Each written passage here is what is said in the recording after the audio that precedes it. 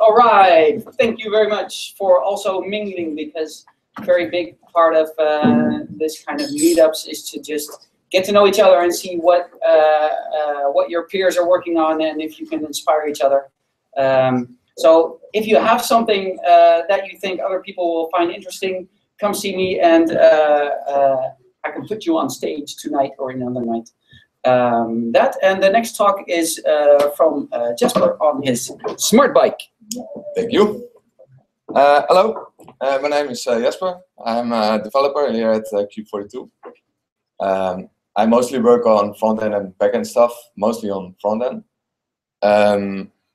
My first experience with native apps and both Meteor are pretty recent, so I'm no expert, but I like to share the experience.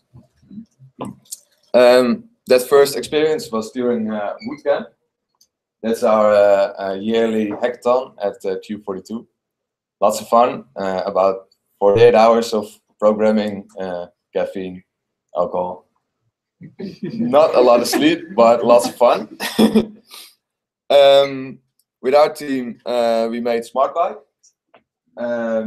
Basically, it was building a Raspberry Pi running Node.js in a motorcycle, in that of mine and of Lukas. That's a mechanic working on my bike. Yeah, that's Mark. He helped us out big time, because he did all the hardware stuff on the motorcycles, taking them apart, and more importantly, bringing them back together. And they both still worked, so that's really thankful. But the idea is that the Raspberry Pi always boots up when you turn on the motorcycle, and it tracks your location, your speed, the angle you're taking corners with, that kind of stuff. So when you and it has a camera on the front, so it takes a photo every couple of seconds. So when you find a new nice route in somewhere, you always have it stored. You can share it, and on top of that, you can share your location and all that statistics live. So we redirect the data to a Meteor app Lukas made, and you can show a map with all the users and where they are. So when Lukas goes on tour, I can get a push notification and get on my bike as well, where we can tour together, which is more fun. So that was the idea. Eventually we ran out of hardware and time, so not everything got made, but we got a lot. Yeah, these were the different components that we made. The Pi was running Node.js. Jeroen, another colleague of us, made most of that stuff. It aggregates data like GPS and speed and angle, and it stores it on the device itself locally. I've made a native app that requests the data over Bluetooth low energy every couple of seconds, and then it pushes the data to the web. That was Lukas' part, and that receives the data, and it stores the data associated with the account. And it shows a map of all the users and where they are and how fast they're going. But back to the app. Like I said, it was a native app in Swift. My first iOS app ever. As you can see with the glorious interface. But it uses Bluetooth low energy, and that's the new standard of Bluetooth, and it's especially awesome because of the low energy part. And it can be so efficient as it is because you're spending less time over the air instead of constantly requesting a device. Do you have more data? And give it to me. Instead of that, you can be notified when there is more data. And the data that you're sending is now limited to 20 bytes, which is ridiculously small. And to give an idea of the data, this is one sample of one package. This is what we want to send. The time it is, the location, the speed, and the angle, for example. This is already way too much. So we changed it to something like this. And this is still twice too much. It has to be halved. And apparently it works. We're not sure why, but it does. It shouldn't work, but it still works, which is pretty awesome. Well, yeah, after bootcamp, we had a working proof of concept. We were able to get on a bike, track the location, look at all the data we found, and see it live on the map. That was really awesome. One downside is we didn't have any authentication. On the Meteor side, we used the built-in Google authentication login button. So we had our separate accounts, but from the app, we hard-coded the email address and just put it up there. Just because it would be too much work for this time period. And it wasn't the main important thing. And it was iOS only, which was fine for me, but not the rest for the team. I was the only one with an iPhone. Until I learned about Cordova a couple of weeks later. It's formerly known as PhoneGap.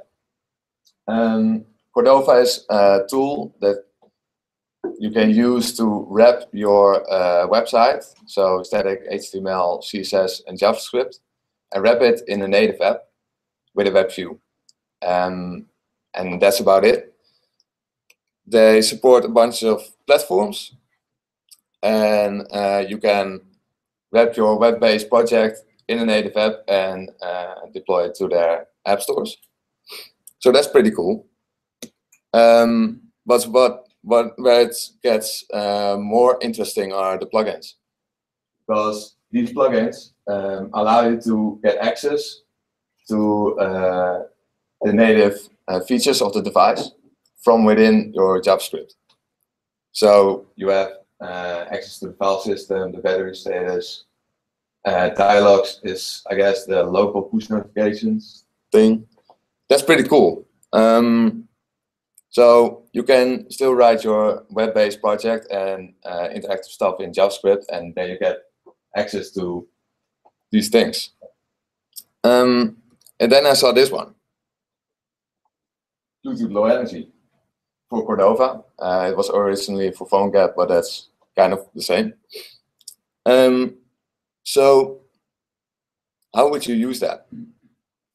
This is JavaScript. As soon as you install the plugin, you get the Bluetooth Low Energy object available.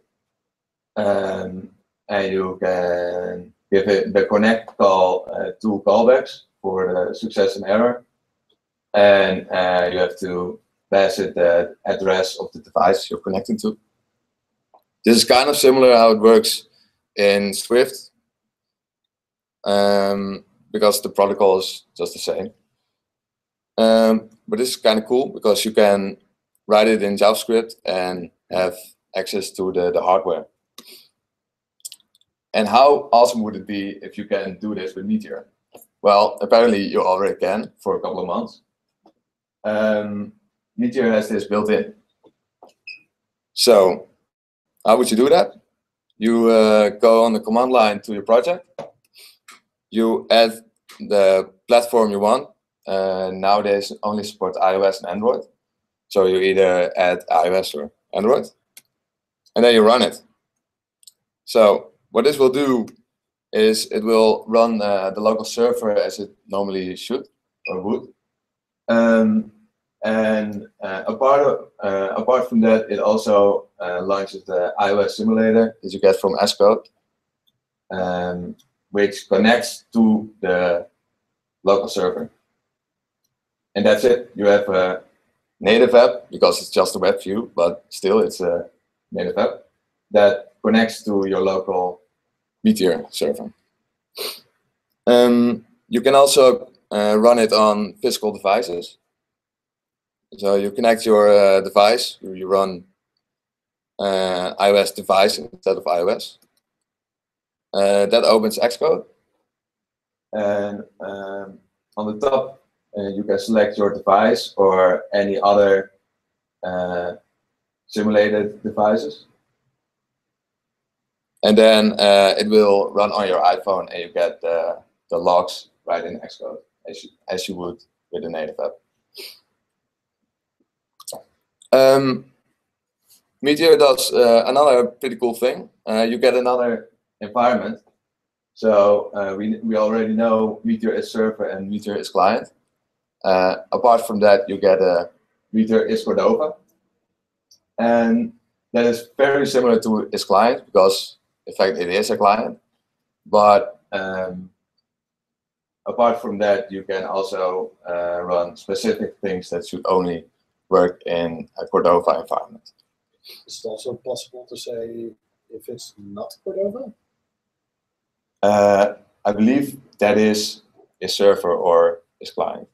Well, you say with is client, it's printed both in browsers and mobile apps. It's client and it's not Cordova. Exactly. Yeah. No, I'm not sure. I'm not sure on that. Maybe. Yeah. I'm not sure on that. It should be just. If you can combine them, like it's client and it's not Cordova. Yeah, should be possible. Yeah. Well, for the Bluetooth thing, this would be something like it. It's kind of pseudocode, but this is the idea.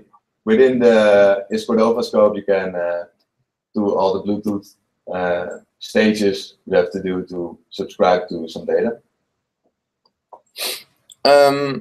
Yeah, and we did it, and it works.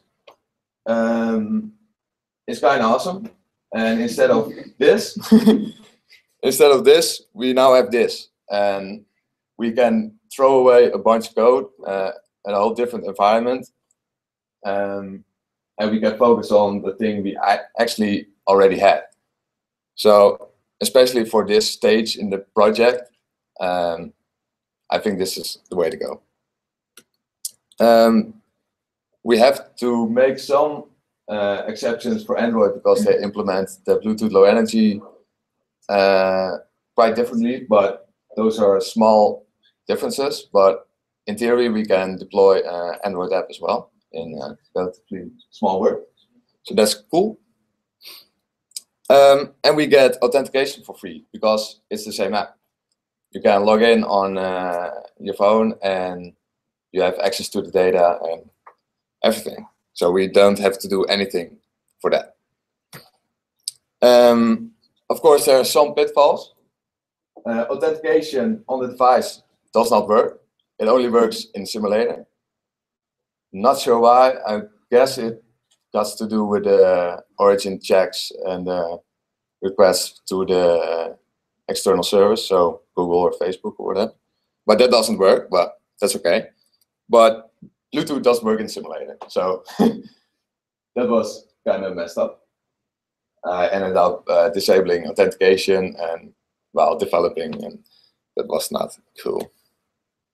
Bluetooth Low Energy in the background does work, but you have to connect it first. While the promise of Bluetooth Low Energy in iOS is that you pair the device once, and when it turns on or when you get near, it automatically boots up your app, connects to it, and you can do it. But it does not seem to work right now. But on the other hand, I already went for a tour like 2 hours, and I stopped for gas, and while the Raspberry Pi was turned off, and I turned it on, and it picked up all the data, like 2 hours. So it does work in the background, but not entirely how it should be. And that's about it. Any questions? How does your interface look like now? Like the one. It's very basic still, but.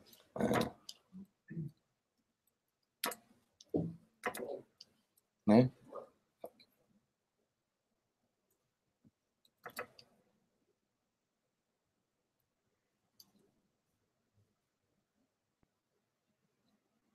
Ja, kind of like this. A lot better than the iOS version, right? It's kind of better, right? And we have a login state, and that's it. So, how do you deploy this to a production environment? Because then you have to separately deploy your server somewhere and separately to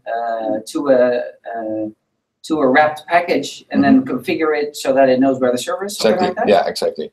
Yeah, actually, that's the best way to really test this, because the one thing does work in the simulator and the other thing not. So what you do is you deploy the server to Meteor.com or maybe something better, and then you build the app with the action flag mobile server, and then you enter the server URL.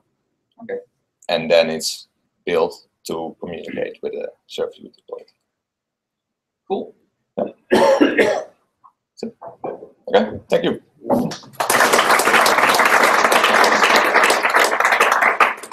Thank you. All right, next up is Martijn on his iOS DDP client. Let's see if I can get this working. Yeah. Yeah.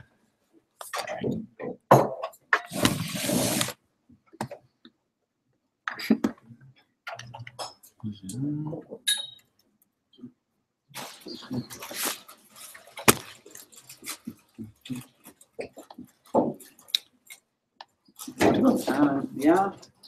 There's two laptops connected. I think.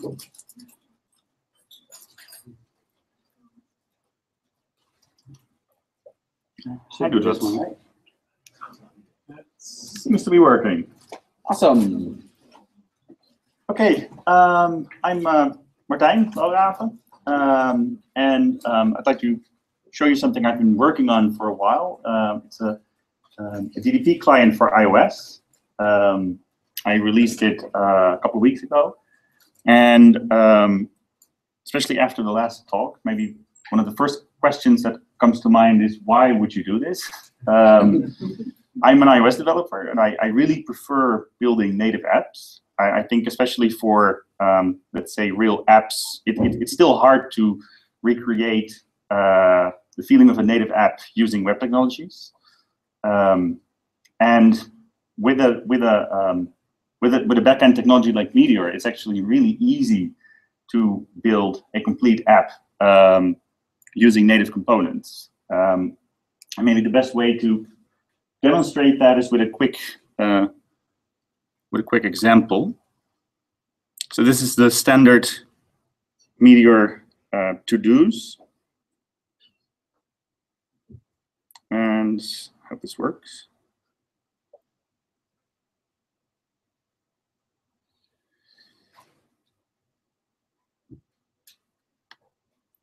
Whoa. Doesn't seem to work. It worked before. Yeah, make it stop. Yeah.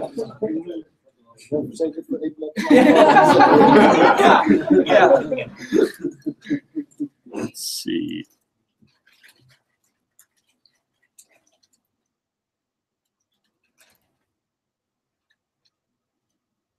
Ah, there it is.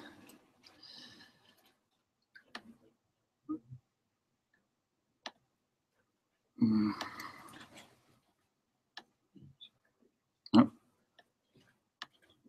Let's fit them both here. So this is a native app using the DDP client.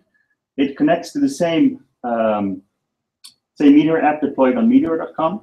And I'll show you some code later, but it's actually really simple once it works. So you can see it's loading. It actually caches subscriptions with a configurable timeout. And let's see, this is the same list. So I select one here, and here, and here. The connection is actually really fast, but there is latency compensation. So it immediately updates on in this case the native client, and only at a later point it updates the web app. I can also add stuff, of course. Maybe there's a slight delay if I add it here. It's still pretty fast. Sorry, the Wi-Fi is too fast. Yeah. Well, I can also delete them, of course. Let's see, I can add lists. I can log in.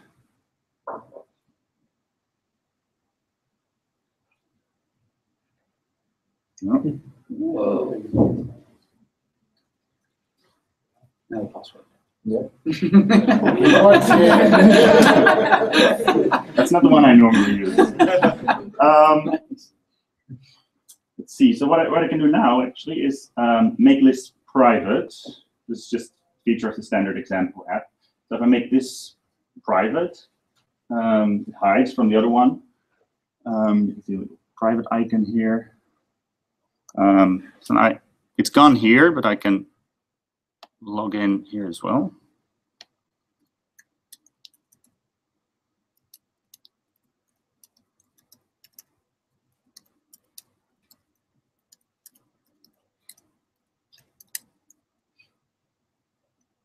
So that's there. And if I log out here,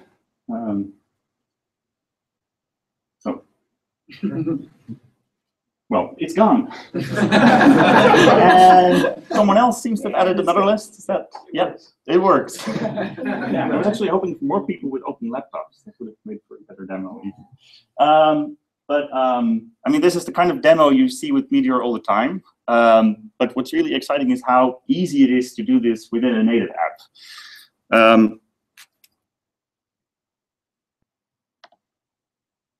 So just a short list of features of what really makes this DDP client work. I mentioned latency compensation. It's actually really easy to make a DDP client. If you're just listening to data coming in, I mean, the protocol itself is fairly simple. All you need to do is store the data somewhere, invoke methods, etc. But the latency compensation is the hard part. I underestimated this. I spent months working on this, and I really didn't see that coming because I got it working so fast. I actually got a first version working within a couple of days, and then I spent, I think, 4 or 5 months getting to the point where I am now. So latency compensation is the hard part. If it works, you don't notice that there's a lot of synchronization going on, methods modifying documents concurrently, waiting for results, etc. How scalable is the need? I mean, is that about the same scalability as web server to web client to server that's natively in Meteor? Or? It depends on what you mean by scalable, but on the server side, there's no difference. It's just any other DDP client. So there's no difference between a web app client and a native client. You can scale to infinite amount of iPads, of course. Yeah. Well, actually, you might be able to do more on the client side, but that's not something. I mean, that's not really within the DDP protocol. Core data is an important part. I'll talk about that separately later. But also, once you have a native app, one of the first things you try to do is not use the main thread at all. The main thread is the thread that you use for user interface updates. On JavaScript, you're usually single-threaded, but on native apps, especially network communication, but basically anything you can get away with doing on another thread, you will try to avoid doing on the main thread. So the DDP client actually does all processing of the main thread. It only has to perform code on the main thread once you use it to update the user interface. There's also the issue of change notifications. The standard interface for Meteor gives you a callback for every change, and that's something you don't want to do if you're updating a native user interface on a separate thread. So it posts change notifications in batches, and it also consolidates the changes. So if something changes back, for instance, to its original value, there's no change at all in the end. So it only gives you the changes that actually happen. So I'm not sure how many of you are familiar with iOS at all. But Core Data basically is a model layer framework. It's often described as a data layer or a database layer, but it's more than that. And it's not necessarily connected to a database. So what it gives you is a way of interacting with objects, keeping track of changes, managing relationships for you, and then usually those objects are connected to a database, let's say a SQLite database. That's the standard storage. So what the DDP client does is it implements an interface that's defined in Core Data that you can use to implement your own storage backend. It connects to the client interface and over DDP over a WebSocket to the server. And once you have this configured, you can use all the features of Core Data. And I think most useful, I mean, there's type safety, which is obviously, but can be important. But relationships are, if you're dealing with Mongo, you're used to traversing relationships manually, performing separate queries based on IDs. Within Core Data, like other object relational mapping frameworks or object layers, you actually define entities, relationships, and the relationships can be of different types, one-to-one, one-to-many. And you traverse relationships within code as if these were all just in-memory objects, and the Core Data layer takes care of asking the store for values for different relationships. And that means that, just show you some code, just to give you a quick, at least some feeling for how this could be used. The framework itself is written in Objective-C. I actually started before Swift came out, and there was some issues with Swift. But the project I'm using it for, I switched all over to Swift, and I think I've been defining some helper classes, extensions that make it easier to interact with it. This is all Swift. And what happens here is I've defined some standard hooks in view controllers, if you're familiar with iOS, just different screens or parts of screens. And at some point, you get asked to load content. And you can just subscribe to a Meteor subscription. You can actually pass an object. You don't have to pass an ID. The ID gets extracted from the object automatically. And a loading manager takes care of waiting for all subscriptions that you've added to finish, to get ready. It also, like I mentioned, it caches subscriptions. So, and subscriptions are shared. So if you subscribe to the same subscription more than once, only one subscription request gets sent. And then once all subscriptions become ready, you use standard methods in Core Data, and these are some helper functions I use. But basically what this does is it connects a table view to the result of a database query. In this case, just give me all to-dos that belong to a certain list sorted by creation date. And this is all that is needed to get the reactivity. So this is all the code that was needed in the demo. And you get the animations for free. You get everything for free. So the table view in iOS, the table view is already reactive. Well, there's an easy way to make it reactive. Okay. Yeah. Cool. You can add multiple subscriptions, like I mentioned. Here it's public lists and private lists. And what's so nice about Meteor is that, for instance, I didn't have to do anything to deal with the logged in, logged out state. Meteor, when you log in, because you've already subscribed to private lists and it's reactive on the server side based on user ID, it just sends me more lists. And when I log out, it removes them again. So on the client side, it's really simple. Making changes. Basically, this is the same code you would use with a database backend in core data. So you just set certain properties, relationships, you can set them, and then you save it, and it's immediately, it executes the insert method on the Meteor backend in this case. And with latency compensation. So the changes are immediately reflected in memory, and only if the server returns a different result than the one you suspected, there will be another change. You can also call methods, again with object parameters.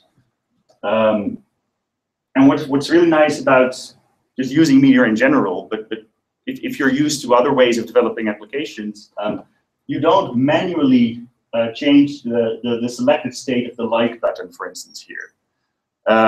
There's one single source of truth, and that's the data Meteor sends you. So within your, for instance, a toggle function that gets executed when you press the like button, you just call a method at answer like by user or remove answer like by user, and that results in a change in your data. And you detect that change, and then you update your likes button. So you don't get weird synchronization problems or out-of-date state, inconsistent state. And you can define your own methods. So that's a really quick overview of what this is capable of. I think it would be interesting to hear some questions or comments, or maybe you think it's crazy to want to develop native apps if you can develop all JavaScript. How do you handle offline? How do you handle offline? Offline. It actually, there are some limitations to the DDP protocol. So I've tried to handle it as well as possible. The data is in memory. So once you get it, it's in memory. If you lose the connection, it stays in memory. It tries to reconnect based on the timeout and the network status, etc. Once you get new connection, it takes care to first get all your ready subscriptions back again, and then only notify you of things that actually changed. So there's no flash or anything. But you still need an initial network connection. There is no, at this moment, there's no storage. There's no not in-memory storage. So, yeah. So if you install when you're offline. Yeah, it will actually, it will queue all the method requests. So you will not see it in your UI. Well, you will see it immediately locally, and once you reconnect, it will send it to the server.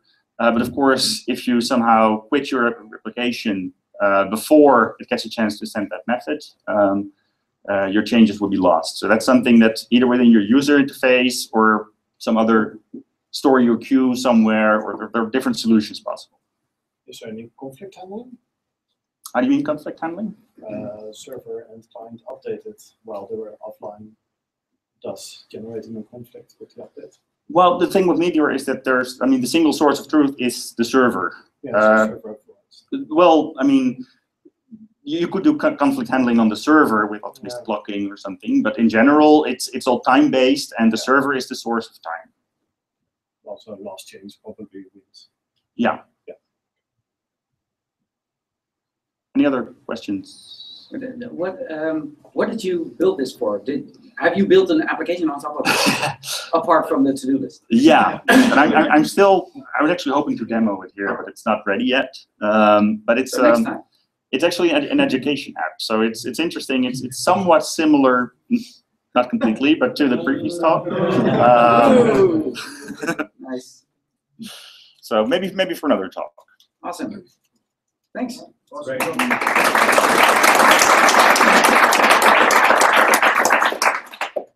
Awesome. Okay, last talk is Marcel. Yes. He has been working on WebGL. WebGL. WebGL. WebGL. Sounds better in Dutch. Oh, crap. Just a sec.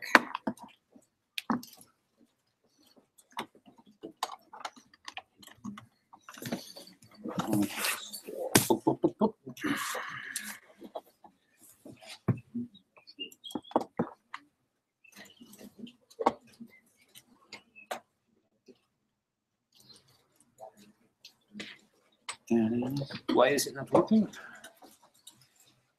Dit is HDMI.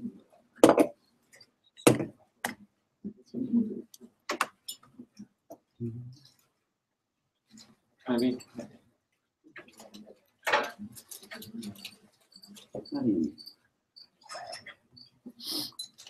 That is strange.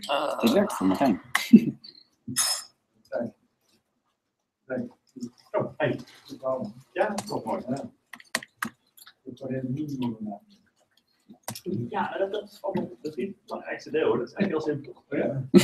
Eerst maakt de query mogelijk voor het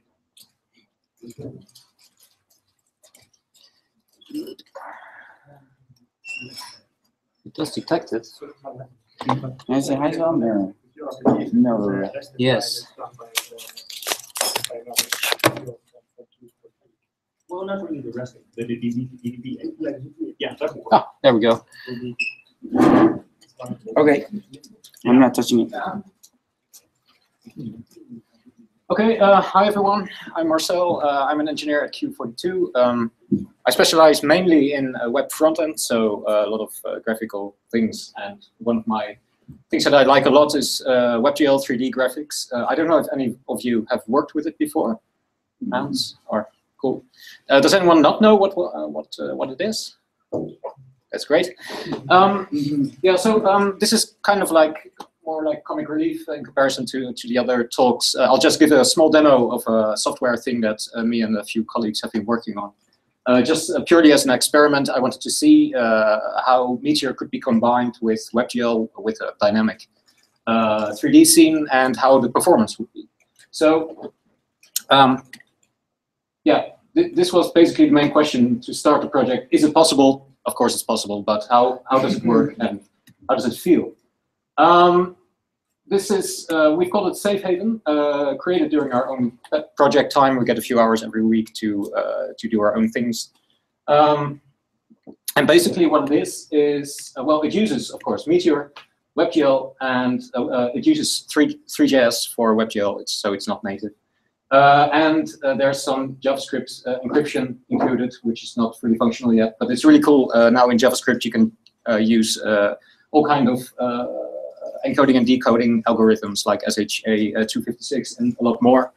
So that's really cool.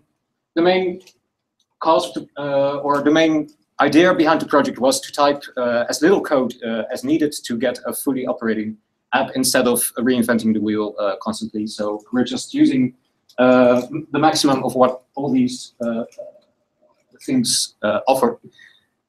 So yeah, I didn't really have time to make a huge presentation, so I'll just give a demo. This was a presentation. All right, this is a WebGL scene. It's just a skybox and WASD controls. And what have we made? We've made a few saves. A colleague has made a cool 3D model. And what it basically is, it's kind of like a fun project where we want to enable users without logging in to enter a save and just put anything in there. Right now it's only text-based. You can only put 256 characters in it. So yeah, you can use it to store your passwords or whatever. But the cool thing actually is the world is unlimited. It can be as big as you want it to be. And if there are many saves, then you can pick your own save and claim it as your own and put a password on it. All the encryption is done client-side, so there's no server encryption or decryption. So actually, if I would make a data dump of the MongoDB database, I cannot ever decrypt the code because everything is done in the client. And the cool thing is, you have to remember in your head where your safe is stored. So if there are 5,000 safes, then you can just say, okay, my safe is third row, 15th from the left, things like that. So that's actually a pretty funny way to hide your own data. Yeah, so this is what it looks like. Well, I've been goofing around a little. It's kind of like Minecraft. And you can actually enter a safe. And this is yet to be built. But here will be the interface where you can just, in the end, just drag and drop files, put images, objects, whatever, and where you can interact with your data. And then, of course, you can just return to the real world and things like that. So it's very, very, very simple. Well, you can create safes very easily. At just one time C, it creates a ghost, and if that's okay with you, another time C, and with R you can remove it if it's not used yet. This is basically it. But the cool thing is, in my mind, this is a graphical representation of the database because the database is very, very simple. It's just a safe object with an XYZ coordinate, and which is yet to be built. Of course, which data is inside it, which will be 256 bytes at first, and that's really basically it. And there are different areas. This is currently the only area available, but we're going to build different worlds, and you can create your own world where you can store your own saves and stuff like that. So we thought of practices like, for instance, you're working with a customer and you want to share some demo URLs or passwords. You can just give them a safe and put a sticker on it, like this is their safe. And the interesting thing is, of course, performance. How many safes can you put in one world, and that it still keeps performing well? And how many users can you put there simultaneously without a lot of lag? Currently, the only thing updated to the server is whether or not someone is watching, is actually inside a safe.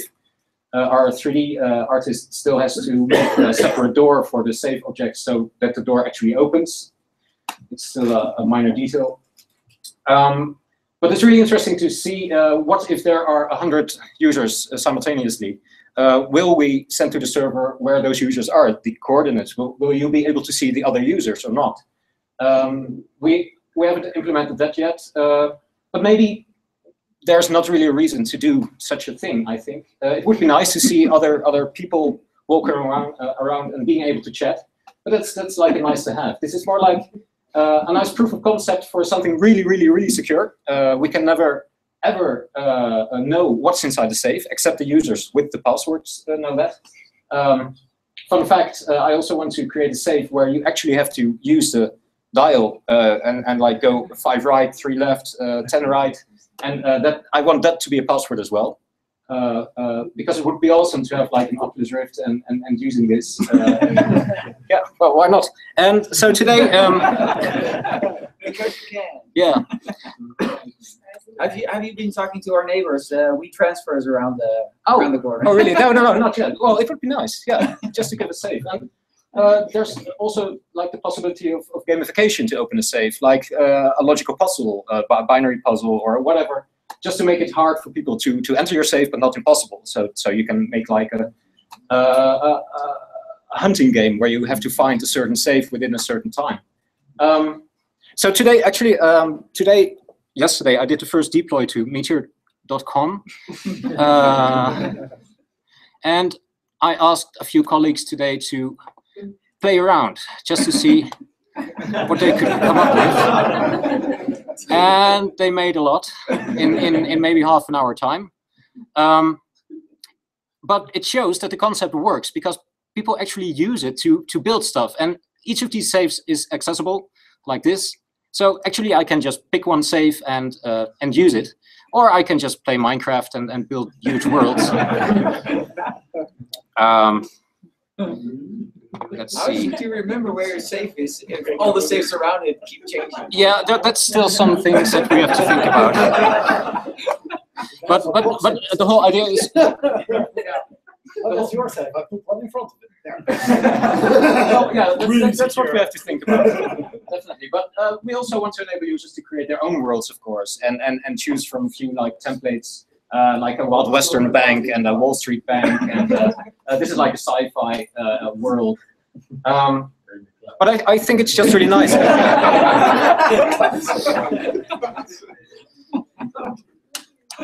So yeah, there's my name. I didn't make that. But these are actually near to, what was it? I think 2,500 saves, and the performance is really, really, really good. When they were building, I could really see all the real-time updates. I use Meteor's observed changes to get all the changes. And so that method only receives the deltas in the changes. So if a JavaScript object is updated, it only receives the updated values. That means it's really low bandwidth. And because your position isn't being streamed to the others, it's really a low bandwidth app. So I think that's the reason that it will scale really well. And I really want to do some experiments in like pre-generating worlds with 10,000 cubes or saves or whatever. And yeah, that's basically it. I'll publish it, and it will be a blog post on Q42, so keep that in mind. Any questions?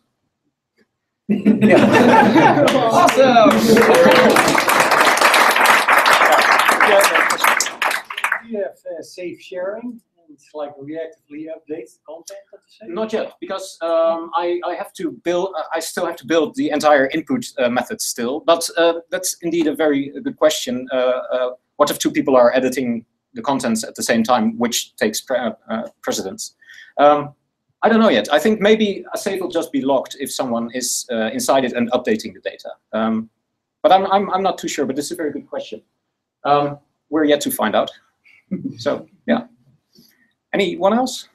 Yeah. What did Meteor actually add to this? I mean, well, I don't have to think about any server. That's the great thing. I've made sure that it only that the data transaction is very minimal, and I get a lot of stuff for free. Like multiple users in this world, I didn't even have to think about that. It's already there. So yeah, that's why I really started loving Meteor because of this. So yeah. So yeah, thanks. Awesome.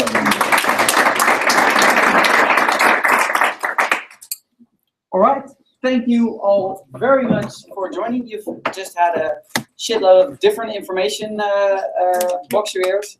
So take some time to let that settle, and you can take a little time here to talk around and get to know each other, and see if there's interesting people working on stuff that's related to what you're working on the next Meteor talk, what would be topics to discuss on that next Meteor talk? Let's save that discussion for when we grab a beer now, and also continue on the meetup.com forum, because I would like to give you the information that you're looking for. So ask those questions on the forum, and if you have something that you want to demo that's just fun like this, or that's interesting, or that's technical advanced, then let me know, and I'll put you on the up on stage next time. Yeah, anything to add? oh, good. Cool. Thank you very much.